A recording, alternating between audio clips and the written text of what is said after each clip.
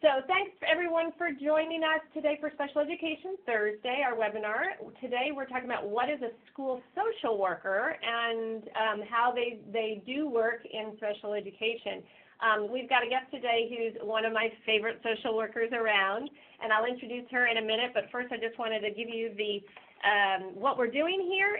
My name is Molly Whalen, and I'm the Director of Parent Engagement at the Advocates for Justice in Education. And AJE is the federally designated Parent Training and Information Center for Washington, D.C. around special education and disability awareness. So we began Special Education Thursday webinars a few months ago, and basically we'll not keep you any longer than 30 minutes. And what we try to do is a little bite-sized part of special education to learn a little bit more. We keep our questions and our focus very parent-centric. This is not a heavy webinar at all. You can follow along online, but most of our conversation is on voice and on the phone. And also we will put the recording on our website. So if you're ever interested to see previous recordings or listen to previous recordings, please go to aje-dc.org and you can see a bunch of different little things about special education. So without further ado, let me welcome my guest, Lindsay Damon, who is a school social worker at Capital City Public Charter School, which is a public charter school in Washington, D.C. And I'm going to welcome Lindsay and ask her to tell us a little bit about her background and her work in the field of social work and special education. Hi, Molly. Thank you so much. Can you hear me okay? Yes, we can hear you. Awesome. Okay, so again, my name is Lindsay Damon. I am a licensed clinical social worker in Washington, D.C., and I have been at Capital City for, this is my 5th school year here, and it is a wonderful school. It's got all kinds of different programs, and I'm happy to kind of share a little bit more about that when I get into my various role here. But at Capital, so before at Capital City, I worked in several different areas, all kind of focused on education since I got my background. Since I got my degree. I have focused with middle schoolers for the most part, so kids who are between 10 years old and 15, 16 years old. But in my training at school, I definitely got a lot of work, across the ages, everywhere from babies and prenatal care all the way up to aging and end-of-life care. So when you go to social work school, I attended Syracuse University, got my master's there, and when you go to social work school, it's kind of cool because you get to take classes and you get to really get a broad picture of what's going on and what the kind of various needs are in the community, in the world, in certain families, so that you can make an educated decision about where your passion lies.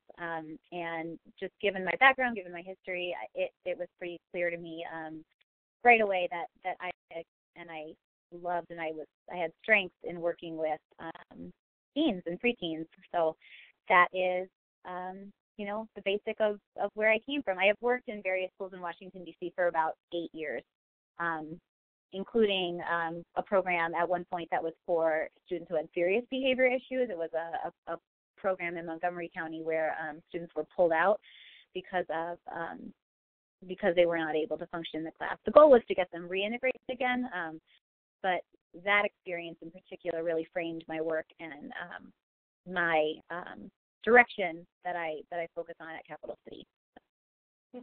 So let me ask you this, just to kind of give the framework, as people who know that when we do Special Ed Thursday, we try to get this in the mindset of a parent of a child who may have a disability or may be getting special education services. So you're not a teacher, right? So how do you work within the school building with either other teachers or the classroom or students? What does that look like? Well, let me start out by saying that sometimes when people hear social work, hear the word social work, or hear about a social worker related to their child having any kind of influence in their child's life, they panic because parents often hear social worker and they feel like that's the person who's going to take the child out of their home, or that's the person who's going to, report them to authorities for some kind of thing. That is such a small part of a role of a social worker, and it's not a part of the role of school social worker at all. school social worker has no control over whether or not a student, stays in a home, what kind of setting is the best one for a student. So let me start by saying that, don't be afraid of your school social worker. that is something I would like to emphasize.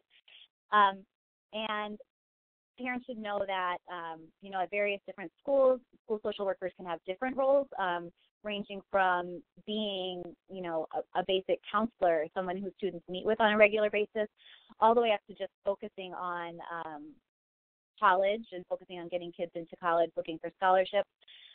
In my role at Capital City, and I think where the profession is going, especially in DC, is that a school social worker would take on a pretty comprehensive approach to student family needs for students who are both in special education or receiving, an IEP or a 504 plan, and for students who are in general education. So it's not only having those individual group sessions or group sessions with those students, it's about really serving the families too, getting families connected with resources. And so there's a big, and I'm happy to, share a little bit more about that as we get to it in the conversation. But I would say that parents should know that, the role of a social worker and why I really love this job and this profession is because it is comprehensive and because you get to be part of so many different pieces of a school's puzzle. Whereas there's, I don't know if this is a conversation we can have down the road, Molly, but you'll hear of school counselors, you'll hear of school psychologists, and those two different roles have very, very, very, single track points of view. Counselors only meet with kids all day long. Psychologists do assessments with kids all day long, whereas I get to kind of focus on a more broad way to support our school community. So. Yeah, and so I think that's really a key piece to, talking, and I'm so glad that you brought it up about parents not being fearful of this.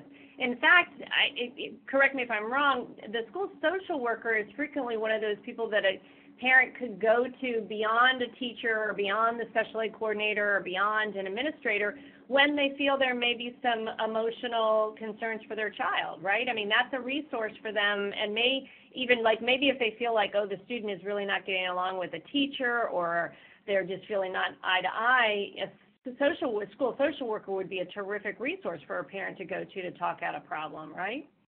Absolutely, and we can offer some insight on ways that they can get their needs met or their child's need met in the school. And, just like it works with the kids, everything a parent would talk to, stays confidential, of course, unless we need to, take it to an administrator. But yeah, I'm definitely a person who helps with mediations, with, again, connecting with resources, with really helping parents to get their child's needs met, regardless of what that need looks like at school. Mm-hmm.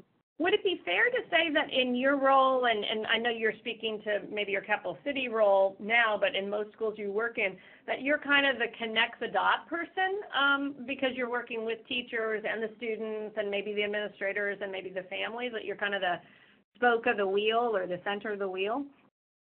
Yeah, that's a really great way to describe it. I end up, people will often come up, whether it's a teacher, a parent, our administrators, even a student themselves, and say, here is what I need, how can I get it?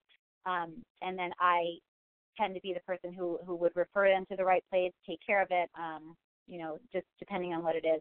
And those things look really different. Where those problems might end up going can look really different. Sometimes it's a behavior issue that needs to go to, an administrator. Sometimes it is an academic concern that can be addressed with a teacher. So a big part of the job is actually looking at a process called response to intervention, and just figuring out what it is, what programs can be put in place, in theory, in the short term, to help to solve any kind of concern that a student or a parent or a teacher or anyone in the community has. Yeah. And would you mind, we didn't have this on the agenda, but you brought it up so eloquently about it. I think people hear response to intervention or RTI a lot, but may not understand exactly what it is. Do you feel comfortable kind of maybe giving a little synopsis or description of how that works in school? Yeah. So it looks different in every school. Traditional RTI requires a pretty serious commitment from everybody in the school community that is a firm system of rewards, consequences, to create standards for behavior and make sure that everyone's clear for behavior and for academic concerns, to make sure everyone's on the same page and everybody is getting the support that they need at their specific level. So what RTI allows for is looking at the fact that students come in with needs all across the board. Some students just are really low in math. Some students, need help with reading. Some students need help with focus. And it really meets each individual student where they are and offers supports and interventions in those places through a system of rewards and consequences to help with to help solve those problems, to help get there. You will hear RTI. You'll hear RTI. You'll hear RTI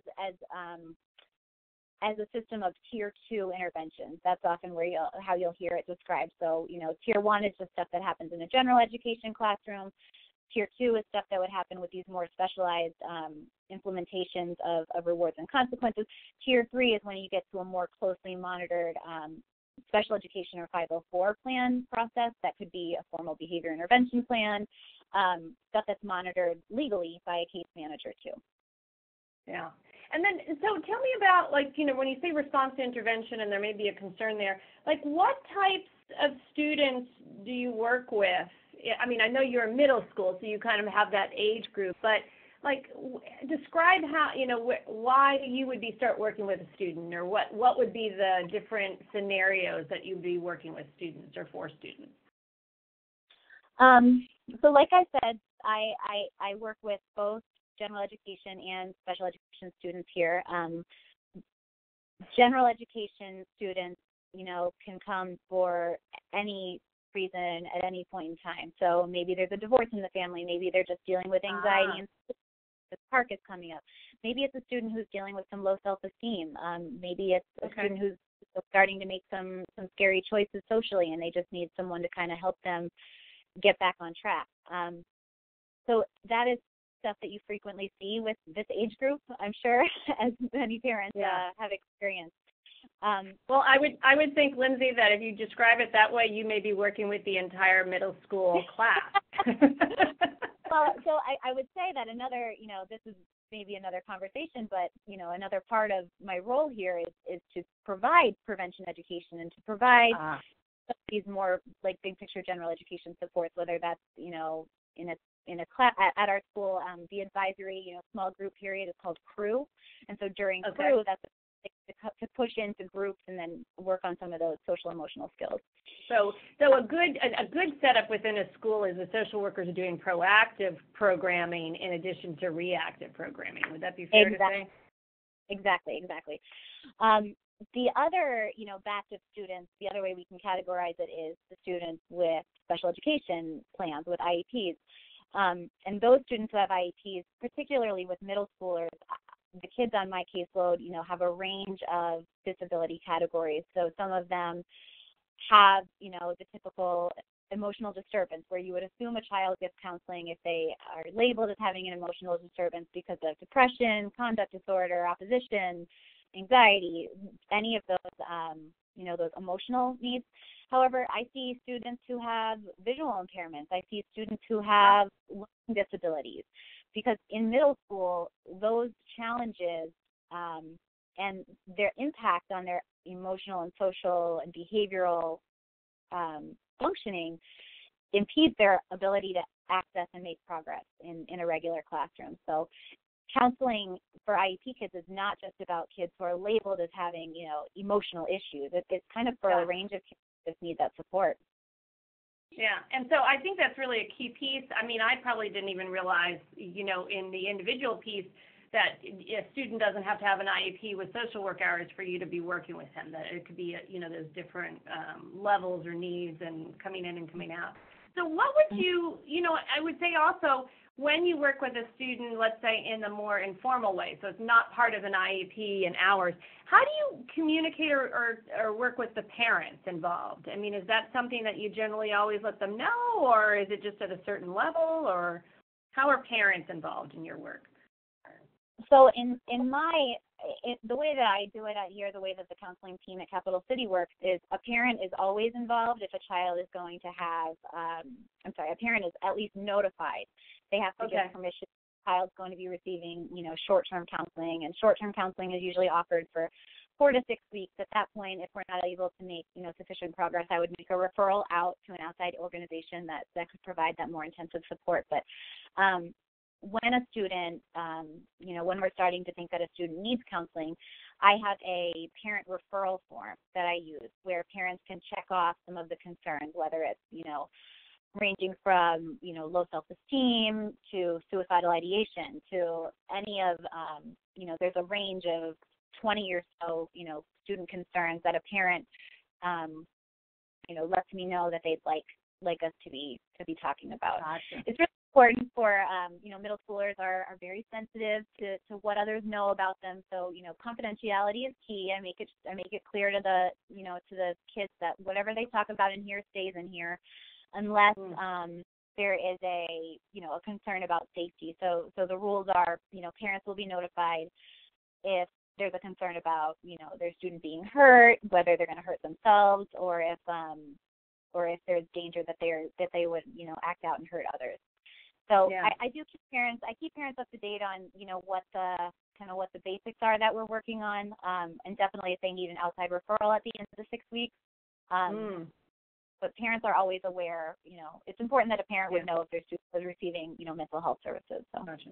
And then what, we talk about, like kind of the, I don't want to say more serious mental health, but something that's going to be really maybe harmful to the student or, really, serious enough to kind of take it to that next level. So what, and again, most of the folks that were listening to this are professionals and parents and not necessarily students. So what would you say are some warning signs that a parent would see if their child is in need of service, or that you would say, hey, if you're feeling this or you're seeing this, I'm the person to reach out, or the school social worker is the person to reach out to? Like, what would you say to a parent to kind of, especially middle school area, keep an eye out for? That's a really great question. I've got a couple different bigger things we could talk about, but basically, a parent knows their child better than anyone. A parent sees their child for, more time of the day than a teacher or I or, any administrator does, but a parent, should look for the fact, or should look for, certain signs, like if the child's feeling really sad or withdrawn, they kind of stop talking, they want to suddenly just be in their room on their phone all the time, and you have to pay attention because that's kind of middle school, but, if you notice a difference in that, if them withdrawing, obviously, any kind of suicidal ideation, suicide attempts, they see any cutting, they talk about, any other kind of self-harm. If you have a student who is suddenly getting into fights, physical altercations, any kind of other severe out-of-control behavior, any kind of, obviously, drugs or alcohol, that would be a crucial thing. In middle school age, we see a lot of not so much, physical fights and dangerous, like physically dangerous situations, but there's a lot of drama in middle school, and you will hear that up and down the pike, and it gets to the point sometimes where it's pretty serious because it has a serious impact on student self-esteem. So if you're noticing, you're hearing a lot of things about friendships that are inconsistent. So one day they're best friends, the next day they're not. That's stuff that can take a serious toll on definitely a middle schooler's, functioning and whether they're able to, to make the progress. You'll also notice, we have students with a variety of needs here, including intellectual disabilities who don't even know, who are still learning basic safety skills, talking to strangers and, when you should, different health things for young girls, dealing with their period and their menstrual cycle. These are things that if your student is not getting, it's a great opportunity to reach out to the counselor or social worker. It seems like, and certainly as you well know, I have a middle schooler right now, and I feel like as a parent too, especially on the special ed side, is understanding kind of what's a big problem and what's a little problem and what's normal drama and then other drama. And I think I would expect too, at least I see it as a parent myself, that this is also a time where middle schoolers are just typically not talking to their parents or not revealing as much. So a parent may not be even getting that communication. And so do you help kind of parents understand, if they reach out, like maybe ways that they can communicate better with their child or, ways to maybe decipher, communication? Is that something you've ever do with your parents? Absolutely.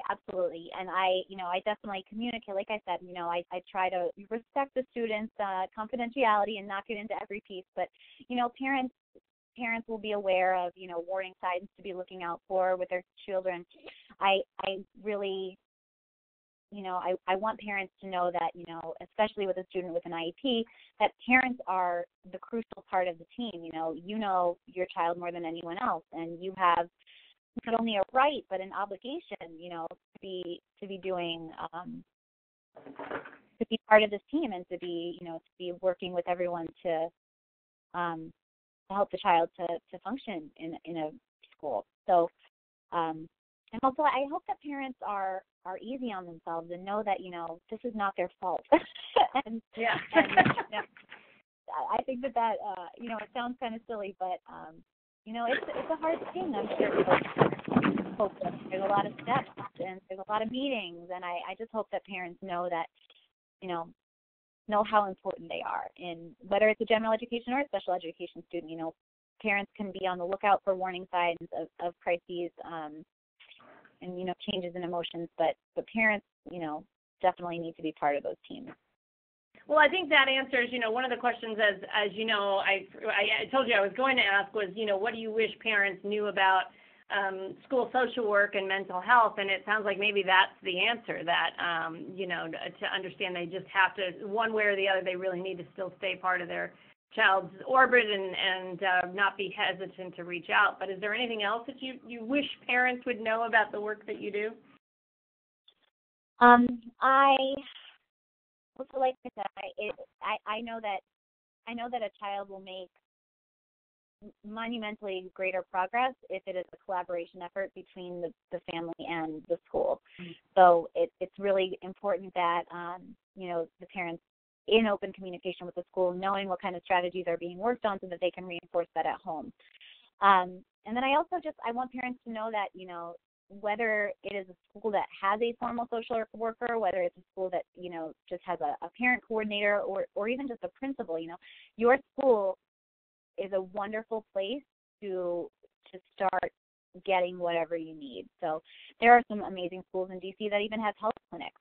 You can get what you need by asking someone in your building. And, I take very seriously, and, part of job descriptions of a school social worker is to help to link families with what they need in the community. And so that is something I hope that parents, ask for. I hope that that's the case too. Yeah. Yeah. Well, I think sometimes, and this is one of the reasons we do these calls and these recordings and hope that they get the word out, is just even for parents to understand kind of what the role is. And if you better understand what you were doing as a school social worker, you can kind of go, oh, this might be this is a safe place to go. And I kind of think that great social workers like you in schools can be that safe place to go to when they may, because sometimes it is a parent maybe not feeling the love from their students' teachers, and that might not feel like a safe place to go. So having that person be the safe place is good. And I'm watching the time. We've got a few minutes left. Lindsay, I want to highlight, we're going to go on the screen. You had sent me a couple of resources, and I'd love for you to just kind of tell everybody what those I put the 3 resources on there. I just combined one, but if you can talk a little bit about the DCPS and school mental health team and what folks should do if they're in a charter still as well. Thank you. Yeah, sure. So I'm not sure, Molly, were you able to, let me see. Yeah, so that link oh, I guess we didn't attach it. I can send it to you, Molly, and you can put it out wherever it works. But DCTF has a wonderful kind of one-pager about what school social workers are trained to do. And it just gives kind of a basic outline. It's something you can just put on your refrigerator if you want to and just say, oh, my gosh, my child won't go to school. I need help with attendance. I need help with, school refusal. I need help because we are facing homelessness, because we are, so whenever you have those kind of major life stressors, just look on your refrigerator and know that that's what we know, that you have somebody there, the next day, whenever whenever you show up to that school building, you've got someone who's going to give you some direction. Great. You did send that. I wasn't able to put on the PowerPoint, but we will, for folks wanting to see it, we will put that on the AJE website next to the recording of this webinar so that you'll be able to link to it. So we will be able to find it there. Okay, great. And then the other two links and resources are just great places to go to. Well, I'm sorry, I guess the first one, the Johns Hopkins Center for Adolescent Health, is an amazing website, and it's a really great resource. They actually have a network where you can join and you can communicate with other parents who are facing similar challenges or just kind of need it's a great place to get ideas, to get resources. It is a national network, so it's not something that you're going to get that's specific to DC, but it's probably just a nice chance to, talk to other parents who are coping with some of this. Folks can offer other resources. So that website there is also really helpful. And the book that's posted down there, again, particular to middle schoolers and to teenagers, but it's really about the adolescent development. It gets to some of the health issues, the physical health issues as well as the mental health issues. But for that particular resource, I love how it talks about the puberty and the emotional and the hormonal changes, and it really gives some good strategies that parents can use to help to cope with their child's development, especially if they're having challenges with kind of navigating or with connecting with their children around it. Oh, that sounds really good. So that's really helpful, and I think for, really the focus is because your work is there is that preteen and teenager piece, so having both of those resources for folks. As we say during this part of the Special Ed Thursday webinar, we don't want to inundate people with like 82 places to go, but it's just two or three other places to just try to get a little bit more information or have that contact if, as parents are walking through this piece around mental health and social work. And, certainly I've been experiencing and seeing personally the mental health issues, but also you see it so much more during the teenage, and it certainly seems the message is, just always ask for help, always reach out, and it sounds like, as I expected, that a school social worker is really a great place to start, and, we really appreciate having you on, Lindsay, and hopefully we can do another topic. You gave us a couple other ideas for maybe the fall that we can do on a couple other topics. Great.